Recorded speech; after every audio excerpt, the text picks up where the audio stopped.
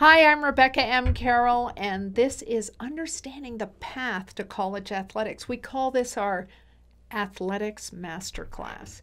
And it's so important for you to know as far as any type of athletic recruiting, whether it's D1, 2, 3, what's the difference between NAIA or NCAA. It's really important to understand these things before you go launch into the recruiting process. So again, I hope this presentation helps. I'd just like to tell you a little bit about myself. I am a scholarship coach. I also am a school counselor, and I worked for 10 years in public schools before I went out on my own. I've been doing this over 25 plus years, and I have team members that also have been within the business. So I am also a certified life coach. I'm a mediator. My research was mentoring at-risk college students, and it's important for you to understand that at-risk with college kids means their freshman year. It has to do with nothing else. It has to do very much to do with the success of that freshman year.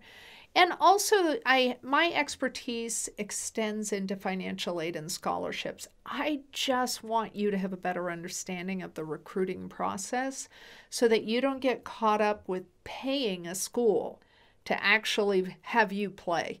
And that's what I have found in the past, and that's why I became very, very attentive to the athletes, figuring out what they needed, how it works, so that they have a better success rate in being able to be paid either through scholarships or selecting the right school that will help them. That was a picture of me and my children. So a little bit about me. Here's my little story. I was born in 1961, and I was kind of an unexpected arrival. I am a twin, and I'm being held by my father, and they were a little bit surprised. I had a lot of energy and a lot of curls, and so it was fun in many ways growing up in a large family, and we were of an athletic family, so that was nice too. My first career was in tech ed. I was a barber. I opened up a barber shop, and I had a business for 10 years. And I am thankful that I had that opportunity because everything that I learned about owning a business and how I own my business now has helped me. So I do have kids, and the kids grew up. And for some reason, animals gravitate to me. For whatever reason, if I am anywhere near a stray, it will definitely attract itself to me. So I went to school, and then I graduated, and then I had to go to school again and get my master's in order to be a school counselor. So according to Forbes magazine, we still have 2.5 million students who have student loan debt that is greater than $100,000, and that is just ridiculous. We have 610,000 students who have student loans greater than $200,000. This is unheard of, and it shouldn't be happening, but this is the reality, and that's why I do what I do, because I fall into this category. So that is why I founded the Coaching Educator. We coach students in the admissions process. We started giving workshops, various workshops. We developed individualized programs, and it's so wonderful because I have the experience of working in public schools, and I know what the limitations are, and I know how to assist school counselors at school, so it's just a great match. I also work with students helping them to become leaders, and that's important. That is where the scholarships are, whether you're an athlete or not. And the great part is athletics are considered leadership, so that's important for you to know. We also work with musicians, whether it is going to be their primary degree or if it's a minor, or if they're just attending or looking at a school that's interested in having musicians play in their orchestra.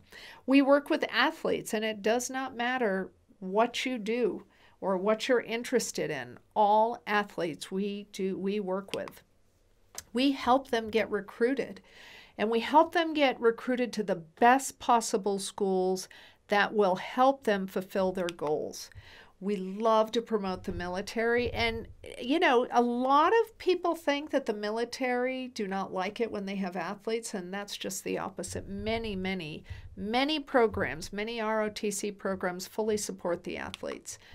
We work with international students as well. Whether you're an athlete or a non-athlete, we also work with them. So we further developed our programs, and we're going to continue to add. So in 2019, we opened the door for our Neighbor Scholars program. So we provide many students who come to this area especially, but across the United States, we provide them with the same programs, especially if they have refugee status or they find themselves in a situation where for whatever reason, their parents cannot afford to actually help them get to college. So we provide that as well. We also have had really great success with helping students. So I don't want you to fret if you're a first generation. If English is not your first language, and or if you come from a family that has had some extreme financial issues, please do not worry. So we have really good reviews, and you can look at our website, The Coaching Educator. If you look down, there's our link, thecoachingeducator.com.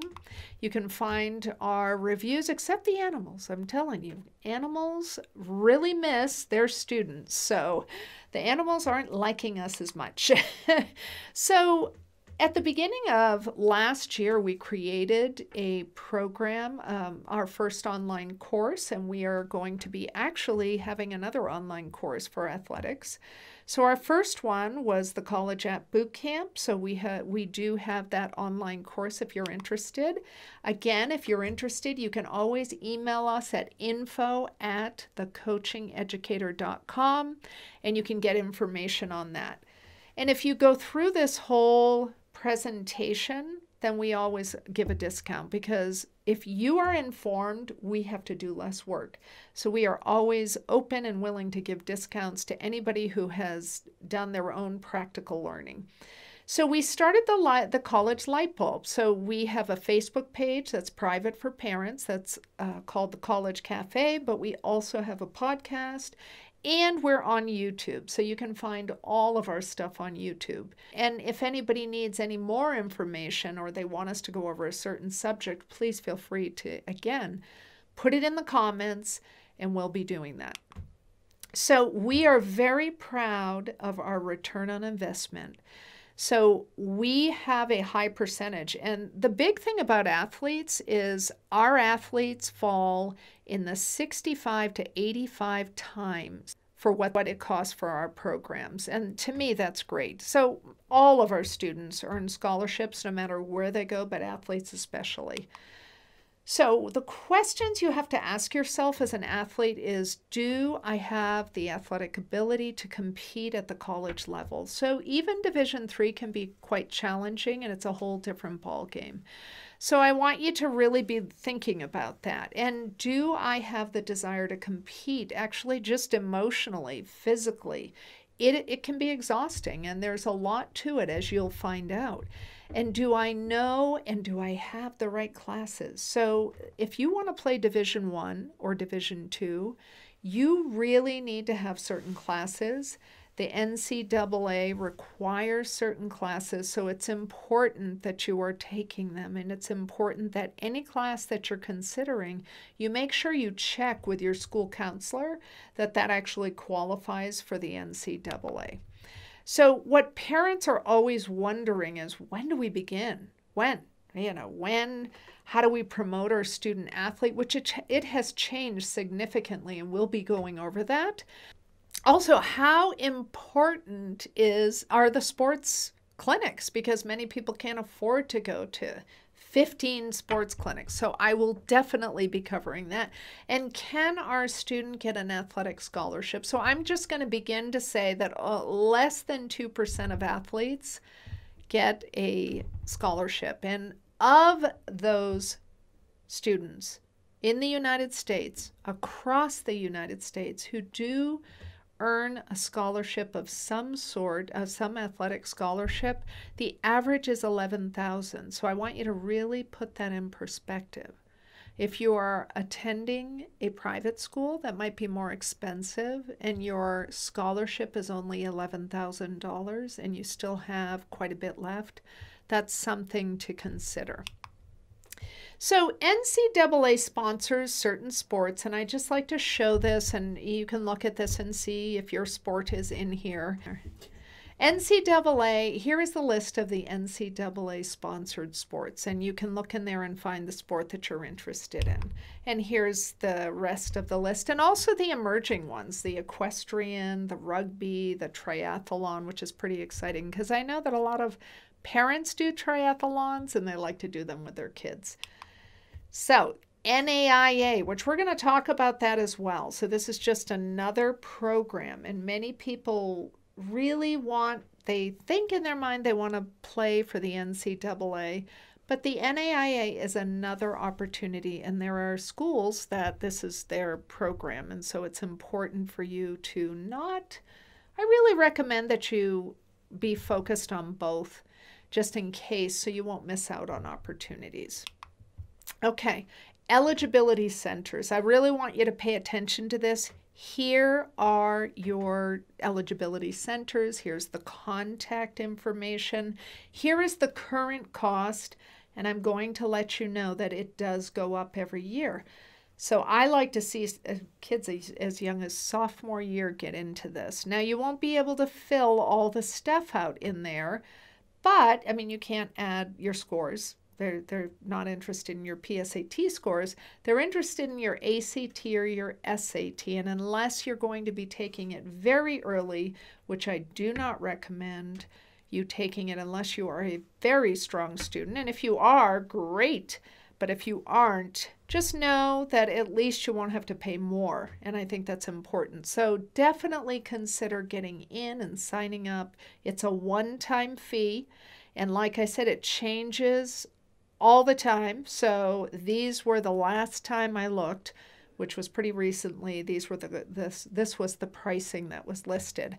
As you can see, there's no pricing on the NJCAA, and that's the junior edition. So for community colleges or junior colleges, that is what they don't charge. So, but it's worth going in there. They have a lot of good information, and you know, it's really a good way for people to create a situation where, oh, I have some kids that are graduating at 17. I have kids that, you know, it would give them, if they went to a JUCO, that it would give them another year to bulk up, get bigger, even hone their skills. I have a lot of girls who will go to a junior college and then be transferred to a four-year college. So it is not a bad opportunity, and oftentimes the junior college has several four-year colleges that are always looking at their students. So just be open when you first start this process. Don't be closed down to the opportunities that may be ahead of you. So there are a maximum number of scholarships per sport that's allowed by the NCAA and the NAIA. And when you look at the numbers, it's pretty small. When the overall, you think all of the schools in the United States, and there are only 1,362 colleges that have these scholarships. So, and some have, some don't. And so it's important for you to kind of get an idea. So if you think about 1 million football players at the high school level, all competing for these scholarships, that might help you put it in perspective. So here I like to compare the NAIA just for your own, just looking at the amount of money that's in each. And this is why I put this slide up. So you see that, yes, the NCAA Division II has $5.4 million with an average of $17,000, but the NAIA also has quite a bit of money, and that's important for you to look. And there's more participation. If you look at the NAIA, there's more participation, that 21.3%. So I think it's important for you to look at. I'm sorry, it's 17% participating. And so I want you to look at the participation levels and the postseason participation rate. You can see that the NAIA has a higher number.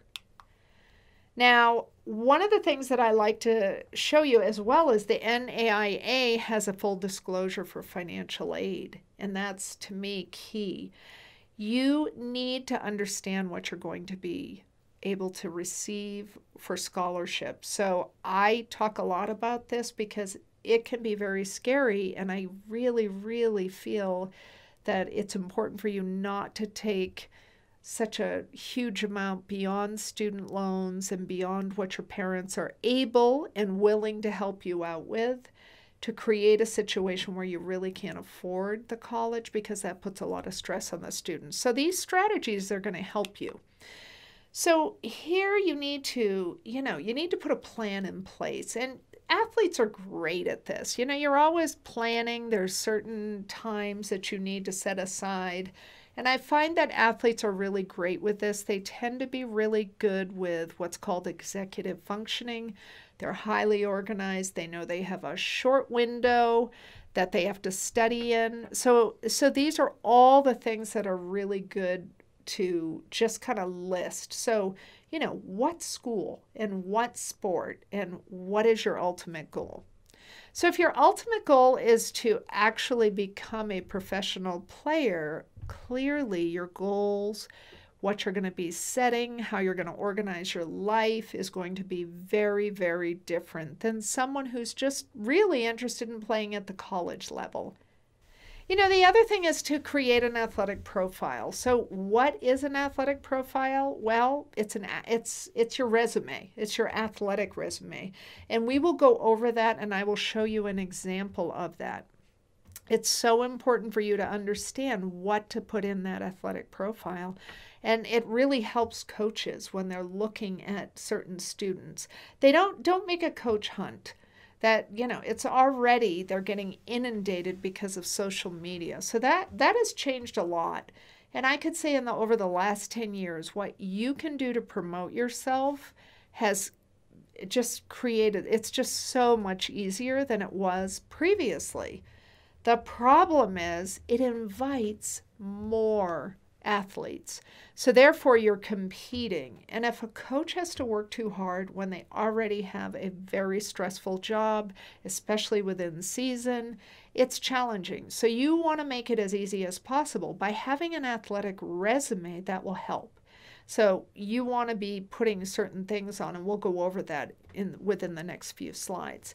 So nowadays you can do a website, which is very simple. We do a really nice website, simple, gives the coach everything they need to do, but you can also do YouTube, and I encourage you to do that. I see it all the time when I'm visiting some of my students on the field, when I'm looking at what they're doing. I see parents all the time filming, and now it's amazing what our cell phones can do. So it's really important that you take the time, get someone, especially the booster club. They should all be videoing here and there and clipping them together and having a team YouTube, because that will help out tremendously.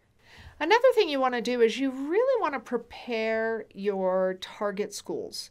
So which ones are your target schools? Are they realistic, both academically and athletically? That's important for you to ask yourself, as well as you need to prepare how you're going to speak to someone, how you're going to connect with the coaches. And we have a great slide that's going to come up that's going to talk about that. So you also want to be actively observing the gameplays and of your target schools. You have to have a good understanding of the coach, how they play, who they play, and if you are at that level. It's so important to do that. And you want to produce edited videos highlighting. I mean, I can't tell you, you do not want to ever take a video that is just ongoing. You do not want to do that. That's very, very challenging to edit. It's a nightmare, and it's costly. So you want to take clips. So whomever is doing the videoing, just do clips. Shut it off. Turn it on. Do clips. No more than that. And you want to be highlighting, especially, you as a team player. So it's not just about you, but how do you function within the team? What are your capabilities and things like that? That's important. So set your goals. You want to really, really nurture a relationship with a coach. And what does that look like? So the right colleges and the right coach you're applying. So, especially if you've already applied, and some coaches really request that if they show any interest, they say, we really want you to apply first. And then I can create a situation where I can, look at what I can give you based on the other things you come to the table with. So you really have to know. You have to know how to nurture these relationships. And many of the D1 schools and the D2 schools are very strong academically. So you want to be letting your coach know. You want to let them know every time you get a better mark on something or you have a higher score. It's perfectly fine and it's actually helpful to them. You also want to get feedback from coaches. So many, many, many kids, they have a summer program or they're on a club team. Take the time to actually ask your coach, not during season, but when you're done with your season, to review some clips and to give you feedback or to give you feedback just on how you played for that season. It's really important to start gathering this information. Make sure you know your coach's last name. I mean, I've been doing this for years, and I'm still quite surprised when students do not know their coach's full name. So it's important for you to make sure you do that. And you are going to receive, once you're starting to fill out the forms, and many colleges have their own form as part of the required process, and they'll invite you to fill out that form. So because you filled out that form, you are going to get on their list for marketing their summer programs. And do you need to do it in order to get recruited? No. No, these are just opportunities, and if it works for you, it's not going to hurt, because if you are in their summer programs, and in particular, if you're on their campus, you could then create a situation where you are viewing the college, you're usually staying in dorms, and that will help you decide ultimately, because you do still want to think about it as an academic program. So you want to make unofficial visits, and really make as many as you can. And it's just as easy to call up the coach, not during full season, but other times to call the coach up to ask if you're making a visit. You do not want to ask them for an official visit. That is up to the coach. But you want to say, hey, I am in the area. My parents and I are vacationing in the area. I'm looking at schools in the area, and I would like to do an unofficial visit if I may. And oftentimes they're very open to it, and it really looks the same. So students have reported to me that it really does look the same. Now, be aware you're not going to be doing this sophomore year. However, junior year, if you've done all your things right and you're really reaching out to coaches and things like that, it's important for you to reach out and request and give them dates and times. So you want to continually update your athletic achievements, which means that if you have made an athletic resume, you really, really want to, which we call it an athletic profile, you want to keep updating it. I mean, if you've grown 2 inches, which happens often, you want to put that. If you've gained weight, that will help you. You want to change that weight. So it's important for you, but always, always make it, when you're making your athletic profile, you want to keep one in Word, and then you want to update it, and you want to make sure you get rid of the old one, and you want the updated one in a PDF, because when you're loading anything up or sending it in an email, it's better to PDF it so that it can't be changed. So academic achievements are very important. You always want to have your GPA. Even if you're not the best student, you still want to have your GPA. Do not make a coach hunt. It's very important that you don't do that. You need to put your GPA on that athletic profile as well as your scores. And your video content, you want to have it good. You want to have some good content that reflects you as a player, highlights some of your stuff, but also shows you working as a team member. So it's 3 key things. It's not just you. So timelines, you really have to understand the timelines. It will help you a little better. And it's surprising how, how important it is and how important it is to stay on track. So freshman and sophomore year are really the years where you just want to make your first year count. And I have, especially if someone is very talented athletically or is a strong athlete, and they are thinking, I want to be able to play at the college level. I can't tell them enough, and I'm so happy when I see 8th graders watching this. You need to make a splash, a really good one in your 9th grade year. It is very hard to recover your GPA if you kind of goof around in your 9th grade year. And with all the years that I've been doing this, and when I was in public school, and obviously I had a much larger pool, I had about 280 to 300 each year students, and there was a large population of athletes. It is important, and they used to come in and think, well, I don't have to have that great grades. Well, you can get recruited by a college that you potentially can't afford. So if you make a splash, really work hard at getting your GPA and your academics in a great place, the magic number is 3.85. A coach will be very, very interested in you. So you want to do that. So make those years count so you don't fall behind. And you want to select a primary sport, especially if you're going after Division I. If you are able to play at the Division I level, or some Division II is very, very challenging, and you really need to be able to have that first sport, because generally they're larger schools, and with the larger school they don't want you playing another sport, and you might have other duties that they require off season.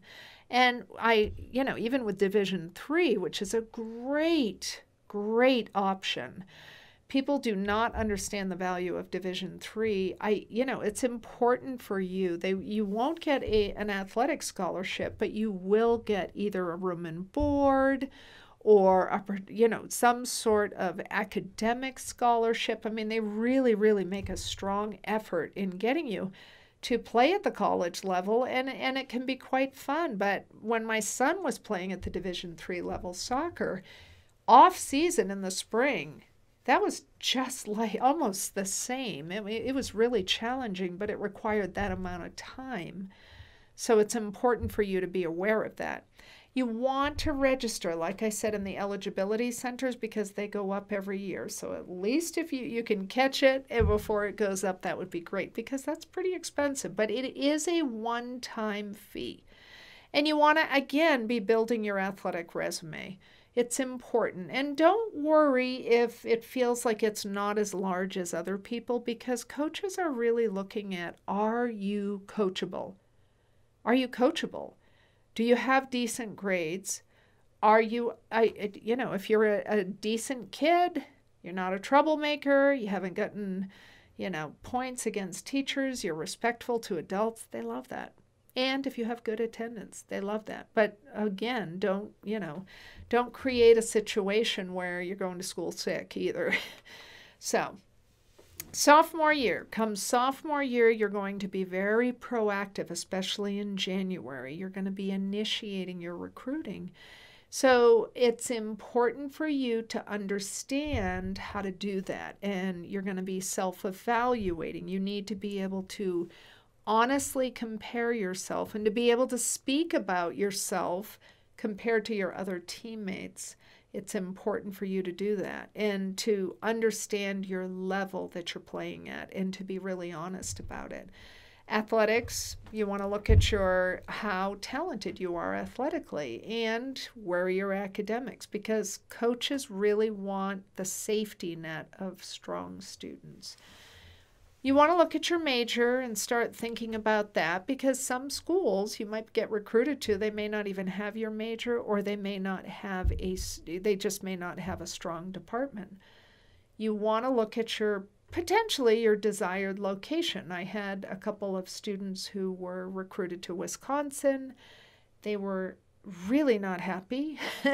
One of them ended up staying, the other one did not, because it was just too cold for him. He was not used to that. So he came from very warm weather, so the seasons were just very challenging for him. So when you're getting recruited and trying to make a decision between the different schools, it would be very important for you to spend the time thinking about, am I someone who can handle the weather, or whether it's hot or cold? So we also want to be preparing that athletic profile and cover letters. So part of your cover letter process is actually having a couple of bios. And what I like to see are 3 different bios. So I like to call it this is who I am. And in your first bio is just describing yourself as that particular athlete in that particular sport and what it means to you. The second bio really, I think, should focus on who you are as a person within your family, within your community, within your school, and especially who you are within that school. So it's important for you to highlight your academics, your interest in learning, and things like that. The third little bio, I like to call it the humble beg. I mean, you are basically asking them to consider you to be playing at their college and at the college level. So there's an element where you're describing how important the sport is to you, what you love about the sport, and that it would be pretty much a really great privilege to be recruited for their school. So again, I want to go over that. I call it that who you are as an athlete, little section. Then the next one is who you are as a community member. And then the third one is that humble beg. So who you're going to be as a college athlete. You want to also produce videos for recruitment. And we actually do a little slide that kind of gives you an idea of the best recommendations, quick recommendations. Obviously, swimming is different. There are a couple sports that are very, very different, but for the most part, these cover the sports.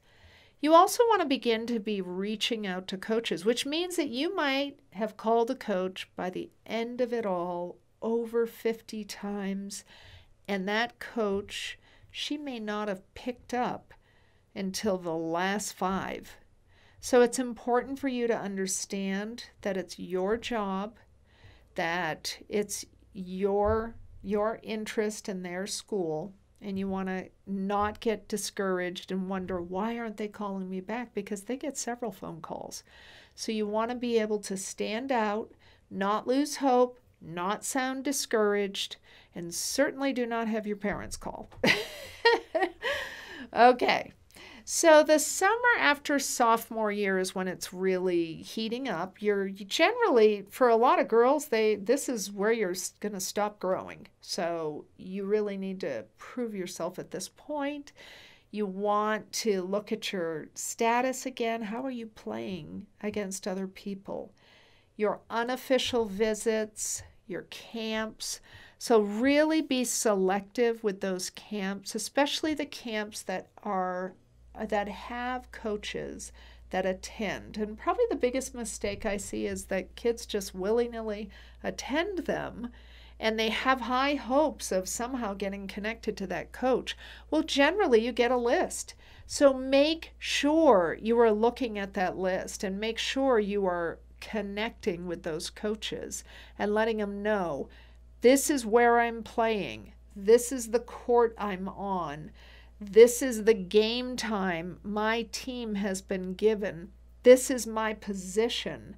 Here's where I'll be. Here's my last name. It will be on the back of my shirt. Here's my number. Here's the color. So I always recommend that people get the same color t-shirt So even when you're off the field, you want to have the same colored t-shirt with your last name on the lower part of your shirt, because most kids carry a bag and it covers their name. So emailing coaches, that is important for you to be doing, and you need to keep track. I can't tell you, last year we had one student who had, I swear, there were 5 coaches that were all called Butch. And, it's important for you. You need to know which school. You need to be clear. You need to be clear about their position, and you need to also be respectful if they've asked you to get back to them within the week. You really want to get back to them very quickly. I like to see a 48-hour turnaround. That shows that you care and that you're paying attention. I know it's hard for students because they don't often look at their emails, but coaches many times do that. The challenge is just texting. And we have phones that the email comes almost as a text to them, and it's a little more organized and orderly. So I like to see emails going back and forth. I think it's important. You also want to log your telephone and email communications. And if you're trying to connect because a coach said, hey, I want you to get a hold of me, give me a call, you need to be calling, and you need to be calling about every third day until you reach that person at different times of the day. So it's important to do that. Okay, junior year. Obviously, this is the big recruiting year. A lot of kids start getting noticed. It's important for you to be continuing with all the activities. Make sure that every single portal, your Huddle account, whatever accounts that you have, they're free, which is helpful and useful, but you need to fill them out, and you need to have a headshot, and the headshot needs to be very clear so that that person sees you, because they see a lot of students, and believe it or not, everybody starts looking alike. It is important. It's important for you to be filling it out properly. Get your bio into these things. Especially with Huddle, that bio on that first page is that first one that I talked to you about. You want to update your videos. If you went to a summer camp or a clinic or anything, you want to be able to update your videos. I even had a student where we actually updated his routine that he used for strength training, and it was really good, and the coaches liked that. It showed discipline. You want to work with colleges to develop a personalized, you really want to be more personal with the coaches, and I'm not talking not being respectful. Always be showing a great amount of respect for the coach. You want to, even if you're texting, you want to remember you are texting someone in a very strong leadership and authority position, and you need to show respect. You want the official transcripts, the scores in the eligibility centers.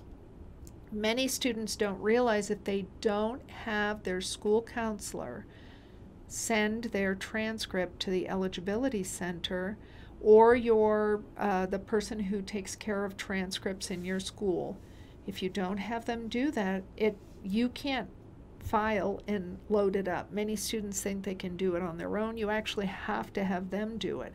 But if you registered in your sophomore year and you put your transcript in, you have to remember that every semester, especially if your grades have gone up, don't feel free to request that the transcript be updated. It's important for you to do that. And don't get discouraged.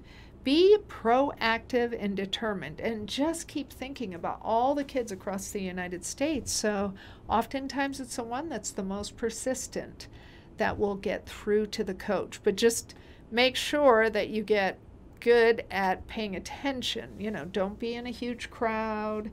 And another thing that I like is if you have received a message from the coach, make sure you put their name and everything into your phone so that when they call, you are aware of which coach is calling. So all of our phones, you can get that first and last name of the coach and the school that they're at under the company. Go ahead and do that to help you be more orderly. The more organized. The easier you make it for a coach, they will be very interested in that. And that shows a discipline that they like to see. Kids who can be disciplined in high school tend to continue that through college.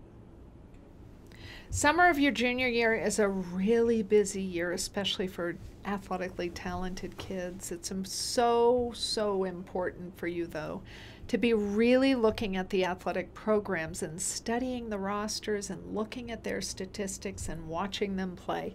You have to be aware of this, and you have to see the level.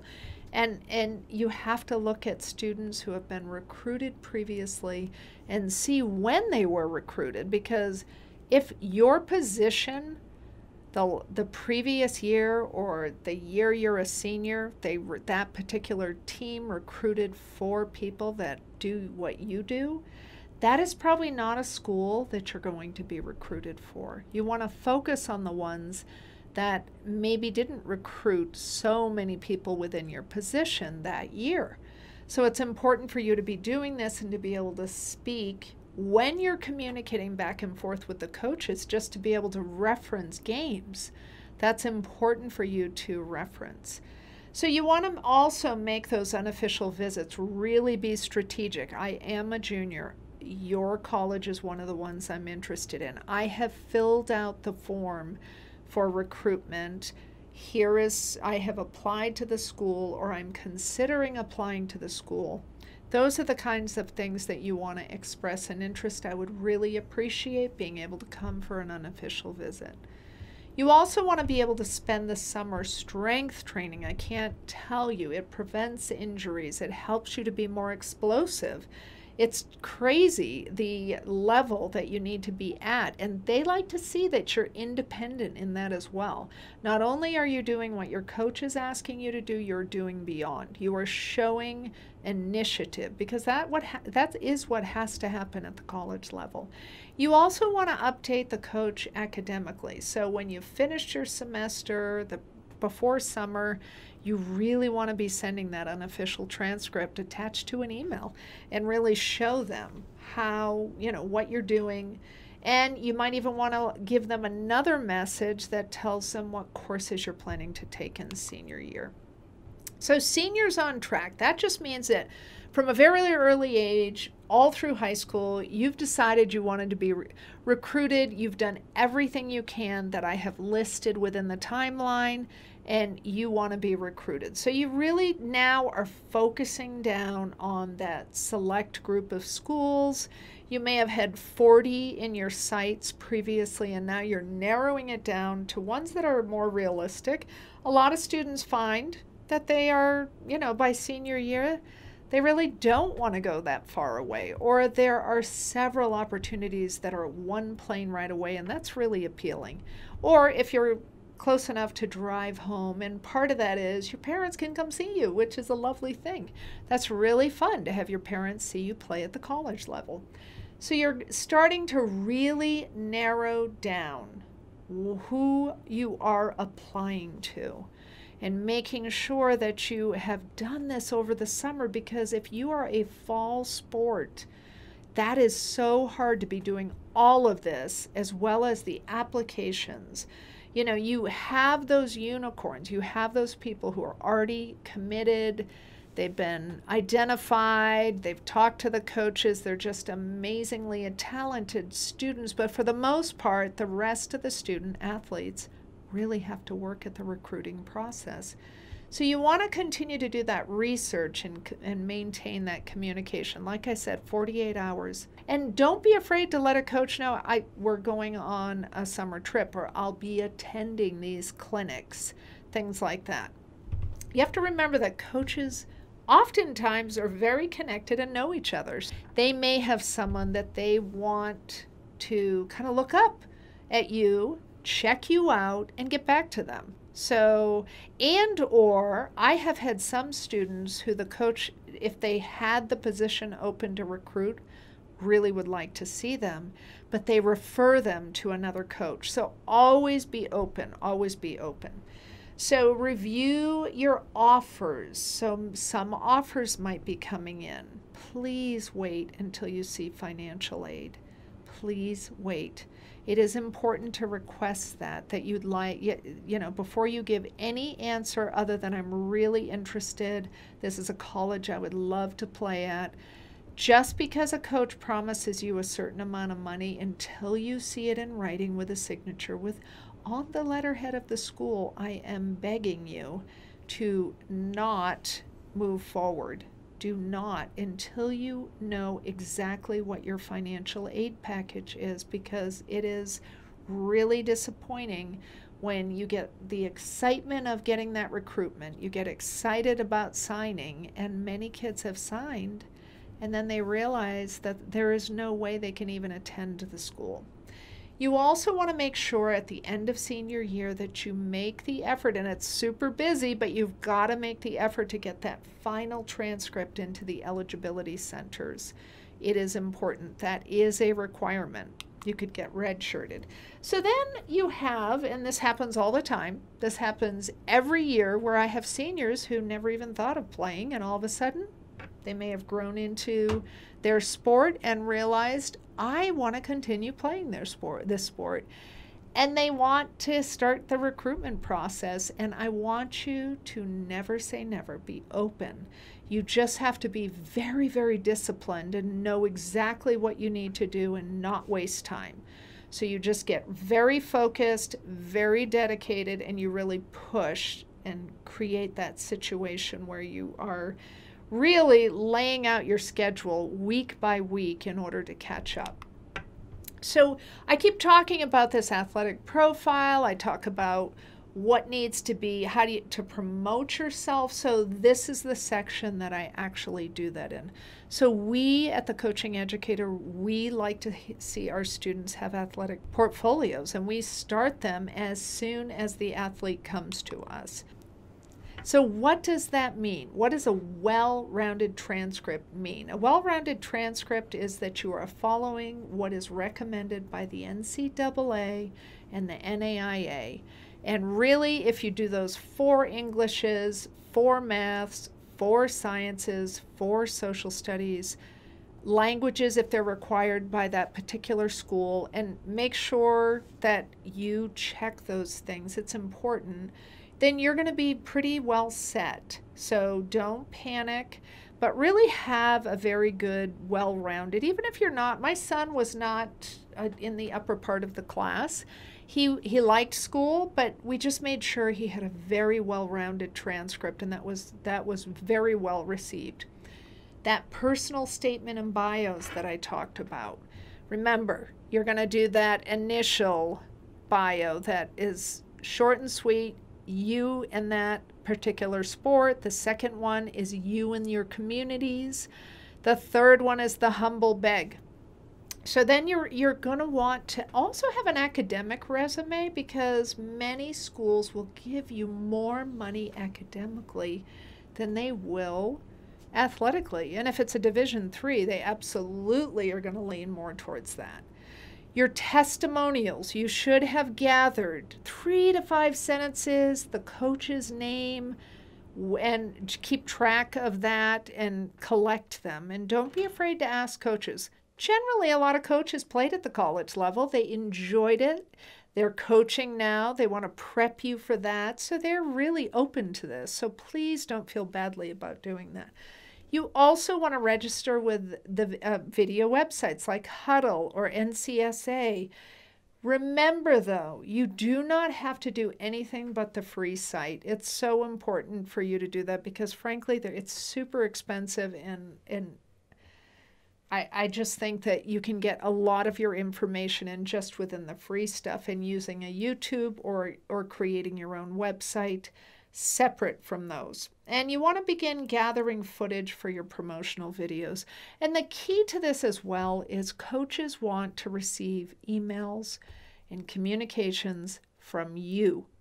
They don't want you hiring. Our company does not send out emails randomly to random schools. We're very strategic in matching you, and we encourage you and help you get organized. But it's really, really up to you, and the coaches really want to see that.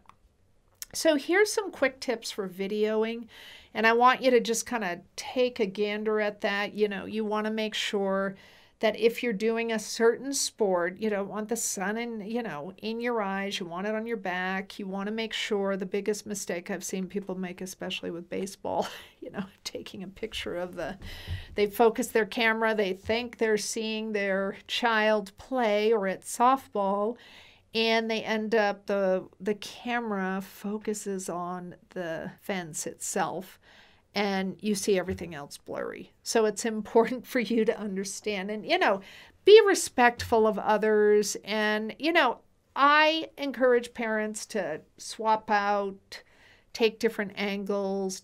Don't just turn your video on. Don't just turn it on and film the whole game. It's just so hard, and it's expensive. When we have to do that kind of video editing, it is much more expensive than clips. So it's important, and here's your little tips and tricks. Ground level for volleyball, behind your team, slightly elevated camera if you can, get it up 7 inches higher if possible. Avoid being in front of spectators. That's really challenging to just select a spot. Ground level for basketball, same as bleachers. Bleachers for basketball and volleyball are pretty much midway up to the right of the net or center court. That's helpful for basketball. Baseball and softball, sun behind your back, which means you may have to be on the other side of the team, the wrong team side. Just try to not be, hooting and hollering for their team. Ideally, behind the home plate is excellent. That would be really good if no spectators are behind you. And depending upon your position of the featured athlete, you may want to shoot some footage from, down first base or third base line, things like that with softball or baseball. And football, soccer, lacrosse, field hockey, sun at your back or overhead or too far right or left. You kind of want to avoid some of that. Just, position yourself as best you can. You want to have that top row if all rows are filled. If you can, your camera on a tripod, standing behind them, that's the best situation. That would be good. If it's at ground level, 40 yards from the line is helpful. If you move away, then situate yourself, and honestly, if you want more tips and tricks, then you can certainly, down below, we have Nias, who's our media technologist, who is fabulous. You just say, hey, Nias, I need some help on this, or info@thecoachingeducator.com. Ask us any questions, and we'll get back to you with as much as our experience has lent us. Now, do understand that we, in particular, are located in Boise, Idaho. So it is desert, very few clouds. So it might be a little different in your area, but we're used to that. So don't worry. Please feel free to go ahead and info@thecoachingeducator.com and email us. So what is your website? What should it contain? Well, it needs to contain everything that the coach wants. Don't make it hard for the coach. So it has to have your bios in different areas of the website, your testimonials from coaches, which I've talked to you in those timelines about gathering, your transcript. This can be an unofficial one. You just load it up. Please make sure. Some schools, and I'm still shocked by it, and I really ask parents to take care of that and ask the school to not do this. Some schools still put the Social Security number on a transcript. You need to make sure that that transcript does not have a Social Security. I'm always finding at least one transcript a year with that still happening. Please make sure that your school, and talk to them about that, because that is just a great way for people to steal someone's identity. You also want to have that about me and your photos, different photos, action photos, family photos, and your videos. So we always like everything. And, I just want you to look at how great this looks. And This goes into the hand of a coach. And this is why we started developing and doing our own websites, because we found, and we have high ratings from coaches, they just love our websites. They can look at everything they need to look at. We've attached transcripts. We've shown the student's family. So if you want more about what we're doing with our websites and how fabulously they are accepted, please, get a hold of us. Sign up for a free consultation and put in the notes, I'd like an athletic consultation. And that will be good. So where can you sign up?